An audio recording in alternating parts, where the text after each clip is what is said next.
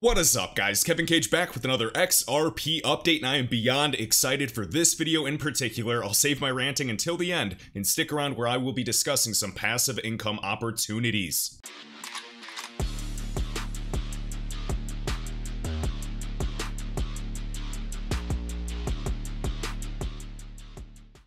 Three or 4 years' time, you won't say, I'm going to do a SWIFT payment. What you'll talk about is doing an international payment, and then there'll be multiple ways of settling it in real time, whether it be using SWIFT, a Ripple initiative, another blockchain. All of these ways will also be supported through the technology. Boom. Okay, let's kick it off with the famous clip that I always reference. If you just got into XRP in the past year, listen carefully. So this is the famous clip that I always reference, all thanks to I Am Legion on Twitter, absolute must follow, and a great researcher in this community. And in quotes, this is Dilip Rao, formerly at Ripple, and of course now he's an advisor on FlashFX, which is building on-demand liquidity corridors for XRP usage. And now we just had the announcements that this is just the beginning. And now Japan and the Philippines can already exchange utilizing XRP. That is utility. And as we can see here, the SAMA, this is pronounced SAMA, the Saudi Arabian Monetary Authority. This is the central bank of Saudi Arabia. There's a few points I want to show you here because it is massive and it goes unbelievably deep. Of course, Matthew Liony highlighting Arab Monetary Fund using RippleNet, no surprise. We can also see additional connections of the Gulf central banks moving to establish a unified system to link payments, all related to the Arab Monetary Fund. And also, if you type in on YouTube, Kevin Cage ACI Worldwide, this is the video that is an absolute must-see. This gentleman is of ACI Worldwide, a RippleNet partner that sends $14 trillion on a daily basis, and also mentions Ripple replacing SWIFT, meaning RippleNet. Notice, RTP real-time payments in the Middle East. And guess which groups are named here? Well, guess what, guys? I added timestamps and notes for everybody if you want to check out this video and you just want to watch a few snippets. And I know people say, oh, if XRP is so good, it would have mooned already, blah, blah, blah, blah, blah. They are in court with the SEC right now. And what I consider in terms of fundamentals is, of course, integrations and partners. They are already partnered with XRP integrations. They are already integrated with the top 80% of all tech providers, really the top 20%, which accounts for 80% of all the volume on a transactional basis. I'm talking transaction banking. This is trillions of dollars. So while somebody will say, oh, well, this random crypto can scale better, well, maybe it's a little more centralized. And then they'll say, oh, well, this crypto is more decentralized than XRP in terms of the holdings or even governance. And I'll say yes, but does it have tons of partners? Has it been trialed by the central banks for several years and has 8 years of success without a single error since its inception? No. There's many things you have to consider in terms of fundamentals. I don't care if your asset can scale to 100,000 transactions per second.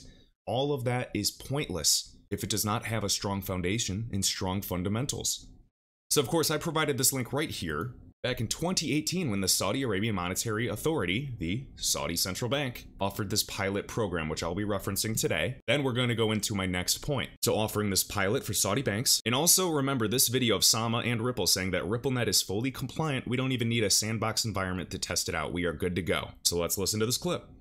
Now, already, for example, last month we had the central bank in Saudi Arabia, Saudi Arabian Monetary Authority.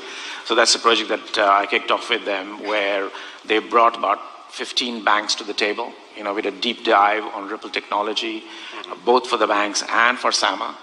And their initial concern was, should we put a sandbox around this technology? But once their regulators got into the nitty-gritty, with us and their banks, understood how the bank's going to implement it, they said, no, we don't think there's a need for a sandbox. Go for it. And if you want to use it, use it. Now, already, for example, Boom. And notice that they said 15 banks. I said about a dozen banks. I wanted to be conservative. And also, funny enough, now RippleNet is also SOC 2 compliant or SOC 2 certified. You can visit ACI Worldwide's website. They send $14 trillion per day. Yes, this number includes securities. They have over 1,000 of the largest financial institutions on board. As I click this video, you can click the timestamps and hear this gentleman of real-time payments at ACI Worldwide discussing. And he mentions all of this. $14 trillion a day, 1 billion transactions per day, essentially $5 million on the move every time as fast as you can snap your fingers. Boom, boom, boom, boom. And that is exactly the type of volume that we are looking for that will run over blockchain in the future. And my hopes is that it is primarily over the XRP ledger in the world of transaction banking. And yes, we're talking $10 trillion plus of floats that is sitting in pre-funded accounts that is locked up in what I like to call just-in-case money. Talking about the ISO standards, we already discussed Q&T's ISO standard that they created, which is insane. And Ripple is the only DLT focus group on this ISO governing body. For very good reason, focusing on messaging, and Ripple is the settlement layer, the base of the payment stack. These are just things I can't ignore. I can't ignore the fundamentals and the integrations. While somebody argues that this crypto is better because it went up in price 100%, that's a joke. I am here for mass adoption. Companies are looking to save 8 to 10% with real-time payment initiatives. Anyways, I could talk about this forever, and Sama is just one of the many central banks. It's already 40 to 50 that are actively engaged with the company Ripple. Next up, we've shared by Matthew L.I.N.Y. We have the Arab Monetary Fund using RippleNet for financial inclusion. And I know many people are going to say, but Kevin, this is from last year, 2020. It is not relevant. Really? Because when you do this fundamental analysis and you actually zoom out, you can see this trend, and it is incredibly obvious. We also have BUNA, B-U-N-A, is to support Arab banking using blockchain. Notice, financial inclusion, technology-led globalization age. The purpose of BUNA is to support the usage of local Arab currencies by providing an alternative to the current correspondent banking channels used for intra-Arab payments. Bottom line, banks around the world are tired of using and going through the monopoly of the correspondent banking world, this entire network of transaction banking that is controlled by JP Morgan, HSBC, and Citi. They're creating intra-networks, and of course, all of these intra-networks need to be interconnected. Just like David Schwartz has said, CTO of Ripple, who is an early contributor to Bitcoin Code as well, if they want to beat the XRP ledger, they're going to have to build their gates or their gardens as open as we are. And I can tell you who's going to win. So of course, this is all about, payment clearing, settlement, and in line with international standards. The benefits: decreasing liquidity requirements, increase efficiency of cross-border payments, reduce transaction duration, basically all the things that we should have done about 40 years ago. It's funny that payments aren't in real time, but texting, emails, phone calls are in real time. We have information, but value is not in real time. We can look at this massive trend on the macro occurring, and then we can find the right technologies and profit off of those transitions. Talking about global GDP that will be stored on the blockchain by 2025 alone, trillions and trillions and trillions. And I know that we heard the company Constellation talking about this, and the token DAG, D-A-G, is going after the trillions of dollars in GDP. Right here, another mention of XRP, and of course they called it XRapid back then. This is today on-demand liquidity, ODL. The software that essentially leverages XRP, but it's actually agnostic and is built to be open and use any asset as well for that matter. So they can even use intra-network based permissioned cryptos if the companies or organizations so choose. This is called future-proofing, guys. Some people see this as FUD or fear. They don't understand the benefits. There's a method to the madness. So anyways, as for the second model, the Ripple's DLT, and this is, I'm assuming, probably translated, the Ripple's DLT-based solution, XRapid, that uses crypto asset XRP to enable remittance service providers to lower foreign exchange costs, lower those Forex costs, and ensure faster settlements. In these RSPs, this stands for Remittance Service Providers, and they can use crypto assets in their business-to-business B2B cross-currency leg. This is happening. And please know, yes, blockchain technology, the whole umbrella term of DLT and DAG and Tempo and all of these types of technologies, you've heard central bankers say this verbatim, and I even saw Crypto Eddie highlight this recently, that you need a token. You need the tokens. You need the actual digital assets that are part of this giant trend that we're seeing. Because the tokens have utility.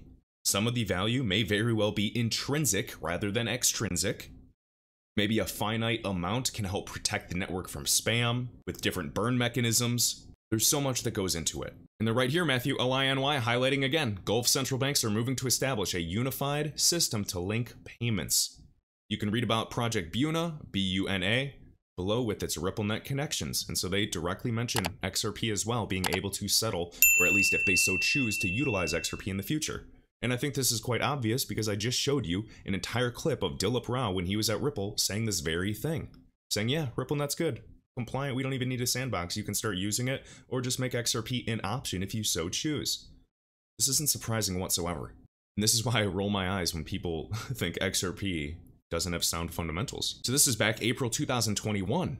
So very recent, this year. The Arab Monetary Fund holds a virtual workshop to discuss BUNA's support to the integration of Arab financial markets. Collaboration with Euroclear, and I know we've mentioned them before. And yeah, that's just a single central bank. We can talk about Singapore, you can talk about Brazil, you can talk about connections to Canada, and all these projects that we're seeing globally, London, etc. So yes, it goes very, very deep. And of course, Japan, how could I forget? Next up, we have Lunar Crush sharing this. With strong social plus market activity, XRP has hit the #1 alt rank on Lunar Crush. Out of the top 2,000 coins across the market, congratulations. And of course, that huge push that we saw early yesterday was most likely part of the reason. So congratulations, XRP. And I know we're still waiting for the real moves in this market. Next up, we have the Fear and Greed Index updated, guys. This goes to show how fickle all of us are, myself included, because we believe in current price, and essentially it really does control us. It keeps us impulsive, and when we're impulsive, we can make silly, silly mistakes. So please stay calm, stay composed, and do what's best for you. This is not financial advice, just sharing my thoughts.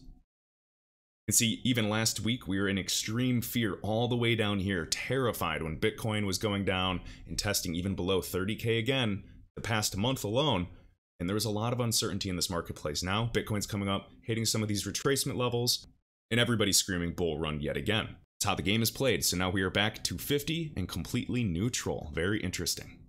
Next up, we have shared by Stardust Collective. I shared this on Twitter. Stardust Collective did in fact share it on Twitter as well. If you do anything today, please go watch this video. I think that this will give you such a great understanding of how Bitcoin works, of how Ethereum works, you know, layer 0, layer 1, and layer 2 protocols, and this will absolutely level up your knowledge in this ecosystem. It's a 15-minute rant by Andrew Moeller. And man, if you listen to this, specifically the end, I think this potentially could change your life forever. And in this video, towards the end, of course, Andrew Moeller does in fact discuss the revenue opportunities and passive income opportunities if you so choose to run a DAG node, which I will be doing. I'm getting early Ethereum vibes with this asset, and yes, and this is not exaggerating whatsoever, please go do your own research and you can look at some of my recent videos, you can watch their channel, you can see active talks and active contracts with the Department of Defense. They even reference it in this video. This is big data. DAG is not a threat to XRP, it's not a threat to my other holds. This is doing something incredibly different, and the success case is unbelievable, and I'm getting goosebumps on a daily basis. So I wish you guys well, and I wish that you do check this out. I don't care if you hold DAG or not, but inform yourselves, sharpen your swords. And I'm also smart enough to know that all of these crypto assets that I discuss would be here, would succeed with or without my stupid opinion. It doesn't matter. I'm simply recognizing obvious opportunities and riding these waves. This technology is groundbreaking. XRP, I don't care if you buy XRP. What is that going to do? A small buy order from a retail investor is not going to help me at all. The success case is what I'm looking for, because trillions of dollars, even billions of dollars in terms of an increase on some of these blockchains or networks will push the price up exponentially. I want utility. I don't want temporary price swings and hype and shilling. So just sharing, this video is an absolute must-see, explained in 15 minutes. And of course, spitting numbers, giving examples of the types of returns and passive income if you were to run a node, which of course could be turning into millions of dollars in revenue per year.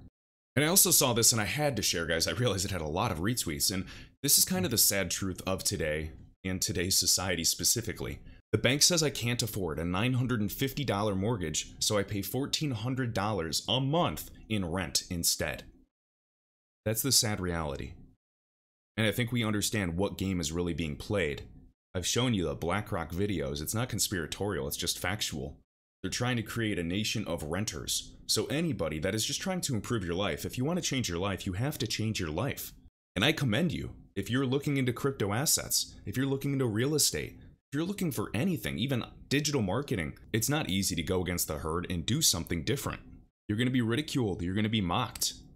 But I also believe that it is worth it. So for anybody trying to develop new passive income streams or make something happen with the money they have, respect. And in my opinion, the biggest risk that you can take in today's ecosystem, in today's economy for that matter, and I'm talking globally, is to solely rely on a 9-to-5 salary. You're expendable. You're a number. I realized that early on. So there's nothing wrong with trying to build little side hustles or additional income streams to ensure that you, your family, your loved ones have a nest egg.